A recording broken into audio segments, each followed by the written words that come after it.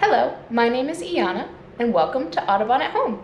Today we're going to be reading Those Darn Squirrels, written by Adam Rubin and illustrated by Daniel Salmieri. Those Darn Squirrels.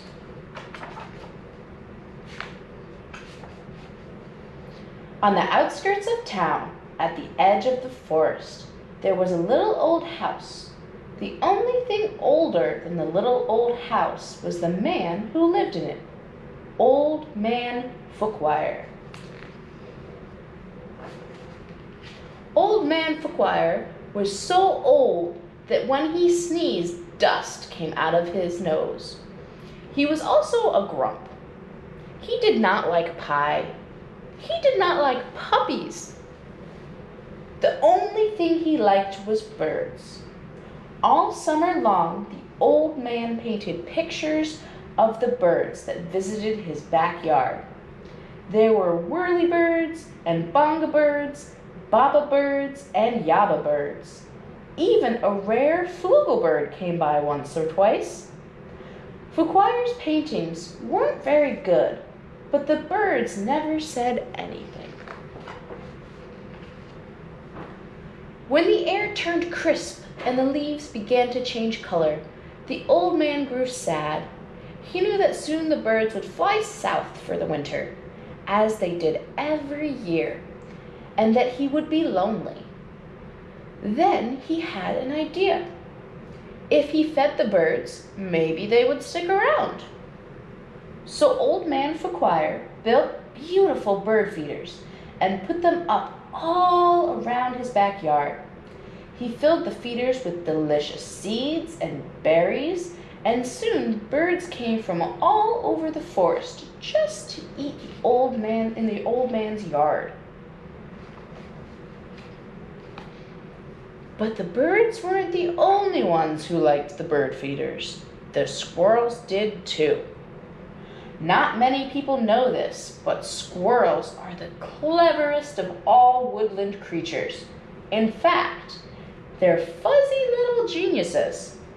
They can make a house out of a tree, a bed out of a bunch of leaves, and a box kite out of twigs, dirt, and squirrel spit. They are also excellent at math. Winter was fast approaching, and the squirrels needed to gather as much food as they could to get ready. So they decided to take some of the bird food. The birds were not happy. Neither was Old Man Fookwire. When he discovered what had happened, he shook his old man fist and yelled, "Those darn squirrels!" He filled up the feeders again, but this time he hung them from a clothesline. Then he went back inside, confident that the squirrels would no longer be able to get the seeds and berries. But the squirrels were determined.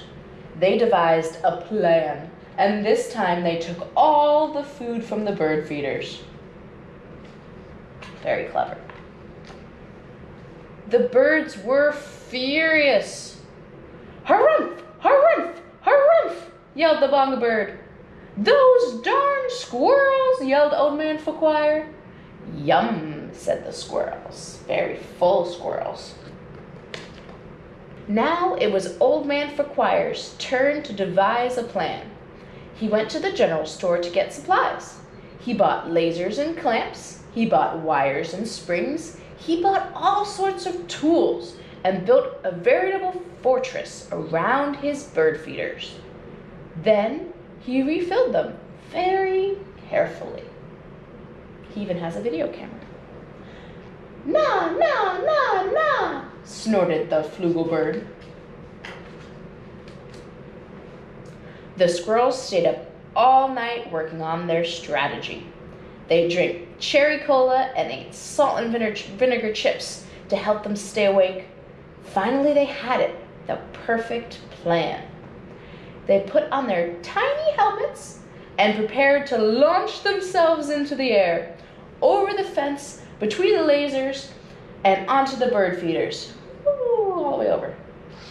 What a plan. The first squirrel misfired and hit a tree. The second squirrel went too high and landed in a bucket. The third squirrel sailed clear over the house, way too far. The birds laughed and laughed. They each had one last delicious mouthful of seeds and berries from the old man's feeder. Then they flew south for the winter, just as they did every year. Bzz, the flugelbird said. After the birds left, Old Man Fauquier was lonely, just as he was every year. He fixed himself some cottage cheese and peppers, his favorite snack, but he was still lonely. When he looked out the window, the squirrels could tell he wasn't happy. "Go away," shouted the old man. "I don't like you squirrels." The squirrels had a meeting deep inside a tree. They decided to give the old man a present to make up for taking all the seeds and berries. Squirrel meeting tonight. Very important. Now, not many people know this, but squirrels are not only fuzzy little geniuses, they also collect just about anything they find on the ground. These squirrels had a vast stockpile of peculiar junk to choose from. But what would Fauquier like? Bottle caps? Popsicle sticks? Postage stamps? Finally, they had it. The perfect gift. The squirrels stacked all of their loose change on Old Man Fauquier's doorstep. There were dimes and pennies. There were nickels and quarters. There were even a few tokens from Coco's Arcade. It all added up to $47.36, plus a few rounds of skee-ball. "Maybe you squirrels aren't so bad," Fauquier said when he found the coins. "But I still like birds better." This gave the squirrels another idea. They raided their junk collection again and got to work. When the old man Fauquier woke up the next morning, he was amazed to see that the birds had returned. But wait, those things weren't birds. They were squirrels in disguise. "Great googly moogly," said Old Man Fauquier. "This will make quite a painting." He ran outside and took down the lasers and the wires and the spring-loaded trapeze. He turned all the bird feeders into squirrel feeders. Then he painted till his brush ran out of bristles.